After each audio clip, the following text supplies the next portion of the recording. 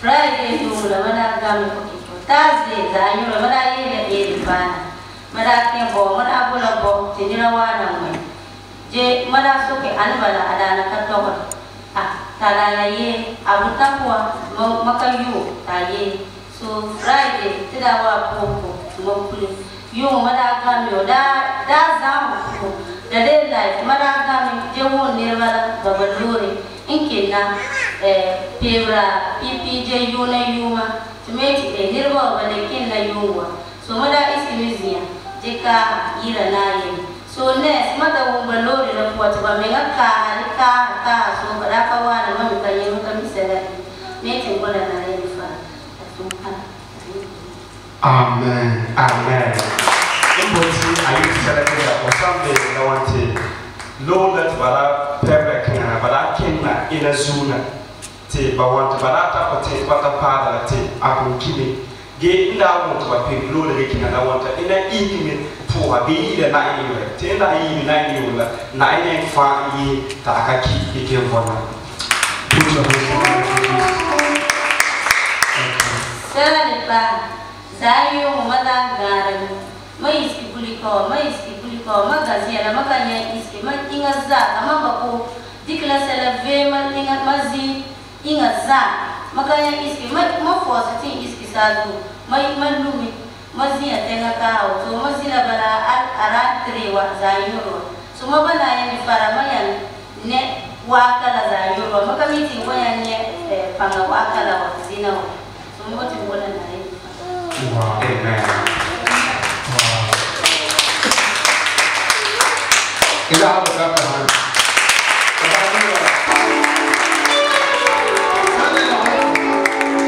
Orang jangan ini mereka kayak ini. Baru kau bulan. Bukan ini saya melayukan.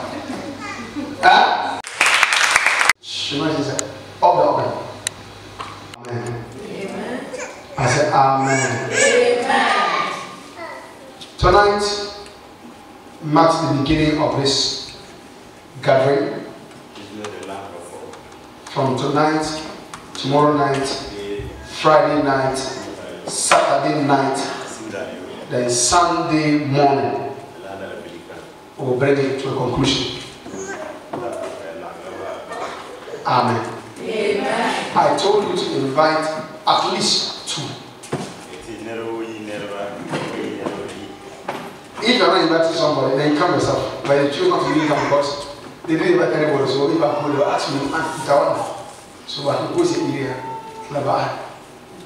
That's the line of defeat. Congress. What is it? How is it?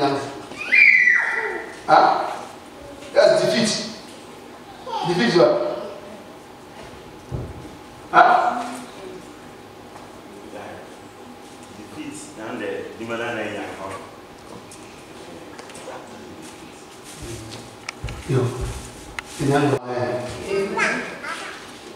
Lord, prepare me to be sanctuary, pure and holy, tried and true. Great thanksgiving, I'll be a living sanctuary.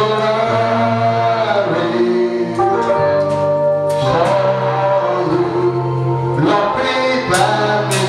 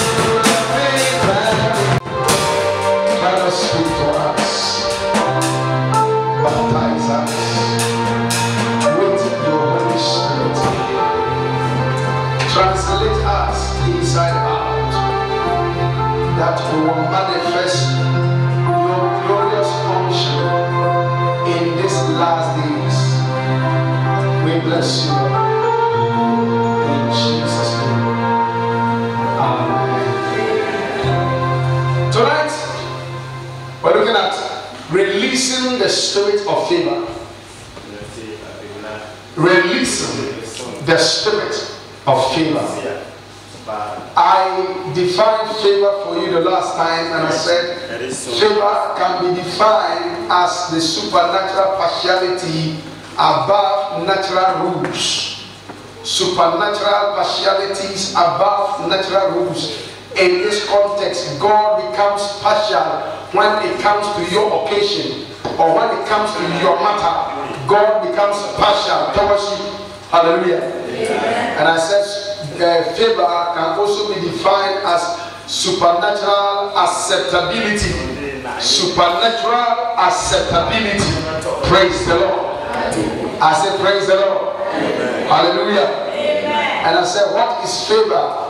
I said again that favor is defined as divine approval. Divine approval. When heavenly divinely approves you of your life, of your stage, of where you find yourself, no matter the circumstance that surrounds your destiny, heaven divinely approves you and tells the eternal beings that are in heaven that you are God's delight. In that context, the entire heavens backs you. Praise the Lord. And I'm believing God that by the close of this week, by the close of this meeting, heaven will divinely approve your works. In that amen can be louder, I am talking to you. In the mighty name of Jesus Christ. I said in the mighty name of Jesus Christ. Hallelujah. I said favor is also known as God's hand bringing speed into the life of a man. God's hand bringing speed into the life of a man. Others would have said you are left behind. Others would describe and say, as for you, we began life together, but now we are far ahead of you. But when the hand of God comes upon you, you begin to leap in the air. You don't only overtake them, but you go ahead of them in life, and you begin to prosper more than them all. And they begin to question, what made you get there? That is favor. Someone said amen. You will encounter God in that dimension of tonight. I said you will encounter God in that dimension of tonight. In the mighty name of Jesus Christ. I said in the mighty name of Jesus Christ. What is favor? Exploring a biblical perspective of what you can expect when the spirit of favor is upon your life. When the spirit of favor is upon your life. If you don't know what the scripture says, you may begin to doubt some of the things God is doing around your life. But if you explore the biblical perspective and you get to understand and to know what God can do via the spirit of favor, you won't doubt God. After tonight, you won't doubt God again. I said after this encounter, you won't doubt God again. In the mighty name of Jesus Christ, you will discover the difference between the conferred blessings of God and the commanded blessings of God. When I'm talking about conferred blessings, I'm talking about the one you did nothing to merit it. You were just there, God put it upon your life. I mean, it doesn't matter the name you are called. It doesn't matter who gave it to you. God just chose to bless you anyhow. Hallelujah. Hallelujah. This very week, you will see that blessing come upon you. I said you will see that blessing come upon your life. And no devil can stop you in this season. No power can stop you in this season. In the mighty name of Jesus Christ. Hallelujah. I said hallelujah. Then we have the commanded blessing. Commanded. And that goes with the word of God. The commanded blessing. Blessing of God that was promised to all who will obey him. So that comes via your obedience to his word. That comes via the obedience to his word. So the more obedient you are to the word of God, the more his blessings come upon your life.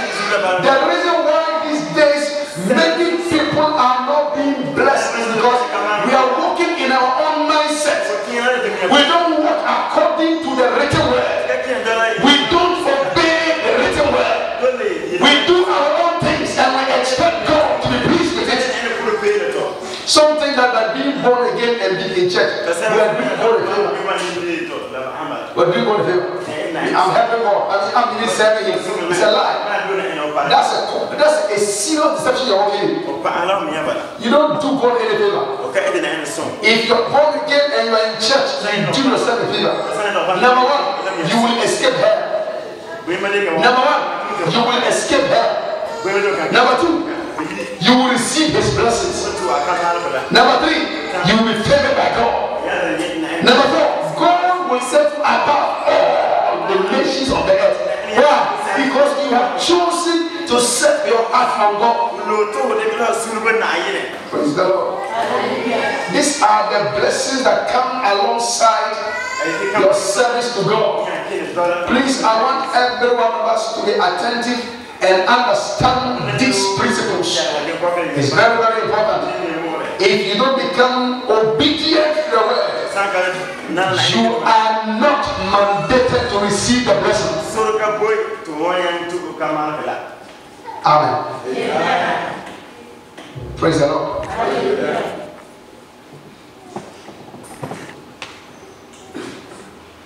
See how the blessings and favor works hand in hand. To prosper those who walk or who are willing to apply this biblical truth to their lives. You will also come to understand how the spirit of favor functions in the life of the believer, providing a world of protection around him or her life. The spirit of favor, when it comes upon the life of an individual, this spirit provides a wide protection around your life. The more you rise, the more protected you are. The more you rise, the more secure you are. Today in life, many are insecure in life. Look at our politicians. They can do everything just to occupy their position.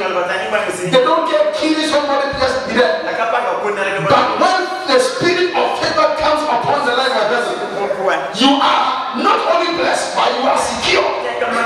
Because it is the hand of God being manifested in the life of a person. You will experience God. I said you will experience God. In the mighty name of Jesus Christ. Let's open our Bibles to the book of 1 Samuel chapter number 2, the verse number 26. 1 Samuel chapter number 2. 1 Samuel 2, the verse number 26. Okay?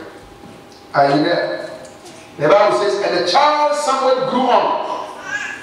And the child Samuel grew on and was in favor both with the Lord and also with men. And the child Samuel grew on. Grew up. How? Her mother taught him how to fear the Lord. He grew in the fear of the Lord. He will not steal church offering.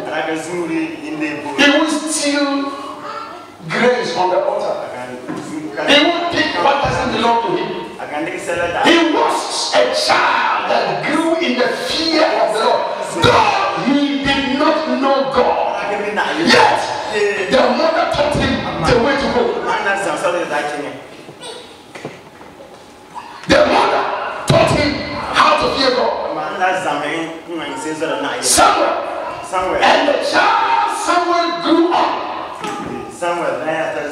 Grew up and found favor with God and with men. One of the things I want you to understand tonight is that one thing that will compare the favor of God upon your life is number one, the fear of God in your life. The fear of God in the life of a man will compare the favor of God to come upon your life. The Bible says that the fear of the Lord is the beginning of wisdom. Anyone that fears God carries wisdom. I told the other day that wisdom is one qualification that you merit favor or that compels favor come upon you. So if you fear God, it means you are walking in wisdom.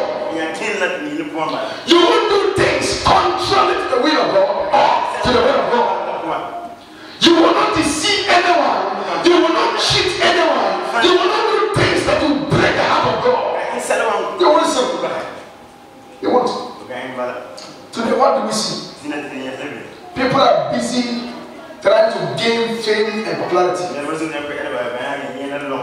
And because of that, they don't fear what is sin again. They walk on in pride, self-aggrandizement, self-importance, and they think about life.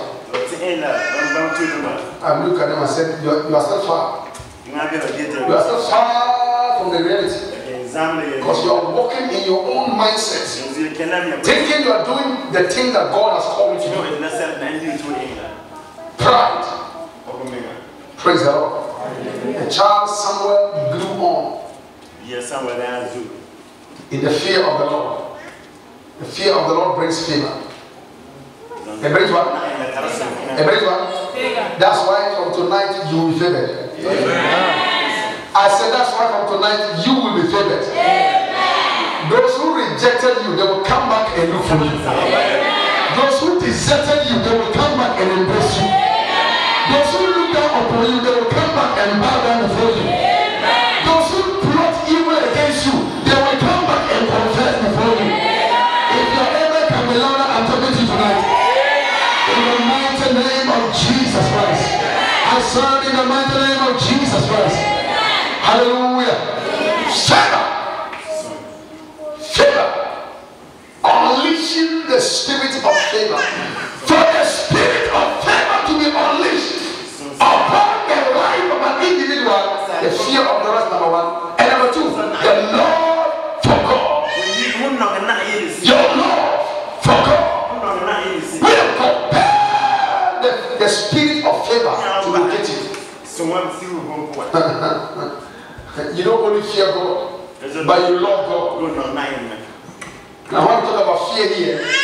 Fear here doesn't stand for the negative aspect of fear, whereby you begin to shake when you see someone.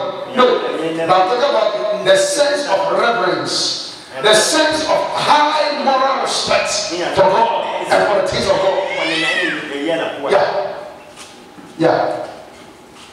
Hallelujah. Amen. Hallelujah. Amen. It's very important. It's important we understand these things. Your love for God brings favor upon your life.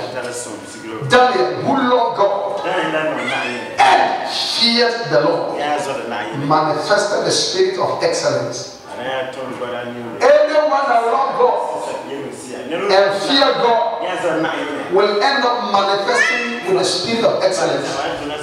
Daniel chapter 6, the verse number 1 down to 3. Daniel chapter 6, verses 1 down to verse number 3. Are you there? The Bible says, if please the spirit of favor comes upon your life, not only will God favor you, but you will live an excellent life. Praise the Lord. I say praise the Lord. The Bible says in this context that Daniel, who also was among the 3 presidents, the kings and the presidents, who is the king? 3 presidents, and had 120 princes, meaning governors, who governed over the nation, governed over the state, governed over the place. Hallelujah. Amen. Hallelujah. Amen. Govern. And then the king set up people who will oversee the 120 princes. He picked 3 men to become the senior governors over these particular other governors or ministers. But the Bible says that then this Daniel was preferred above the presidents and princes because an excellent spirit was in him. An excellent spirit. An excellent spirit. And we're talking about an excellent spirit. We're talking about the spirit that makes you fear God. The spirit that makes you reverence God.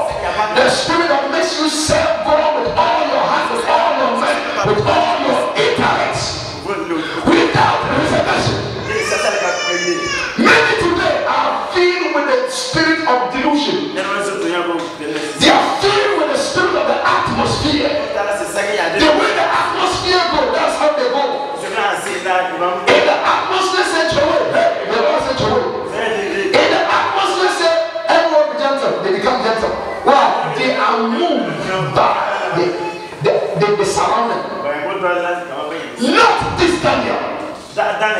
Daniel feared the Lord. He maintained his integrity. Listen to this. Daniel was a man that in the kingdom of Babylon, when they were sent, they were young boys.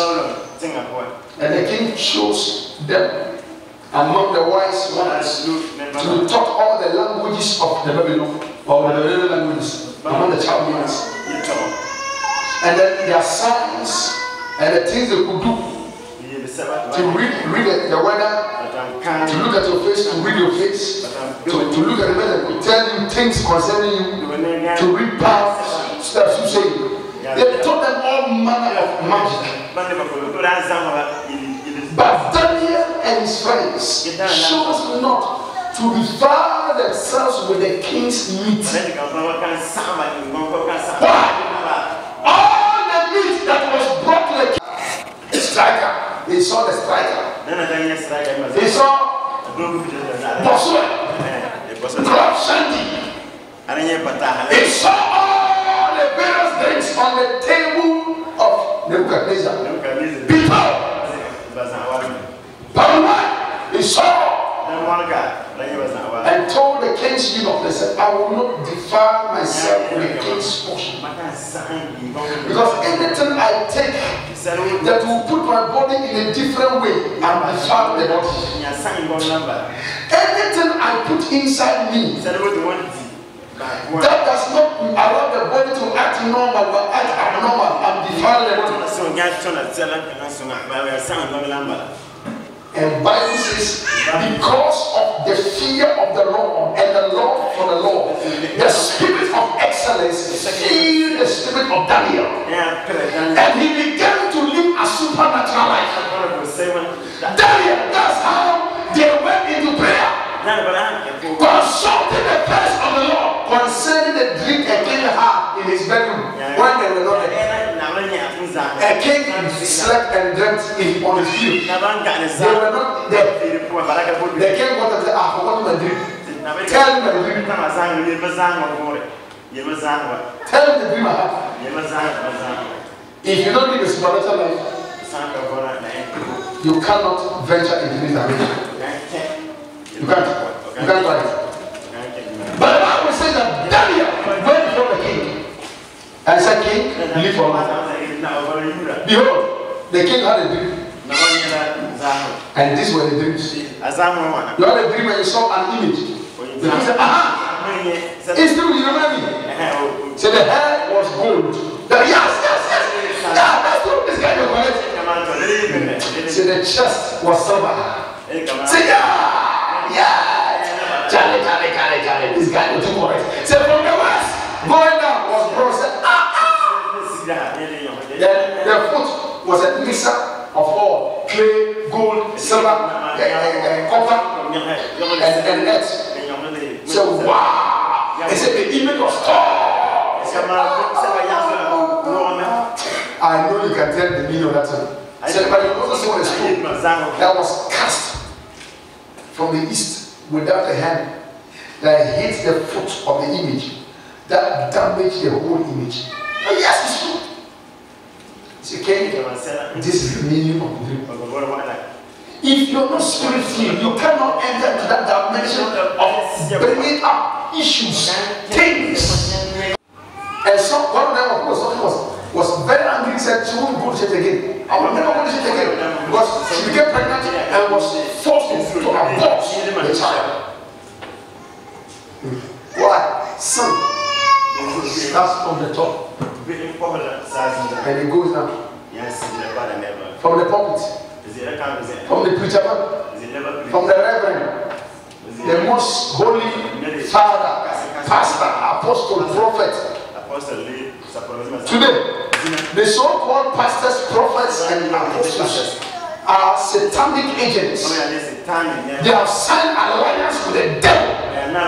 Just because they won't fail. They want their name to be heard. They want money. And they want crowd.